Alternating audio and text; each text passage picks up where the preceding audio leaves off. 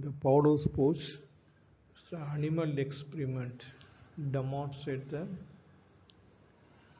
gastric phase of gastric secretion.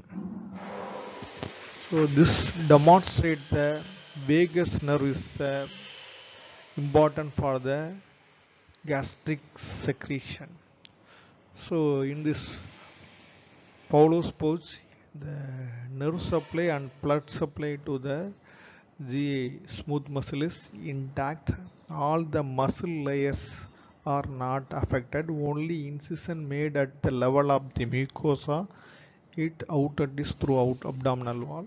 So if the intact nerve is stimulated means the gastric secretion is trained through the small pouch present in the anterior abdominal wall. Thank you for watching this video.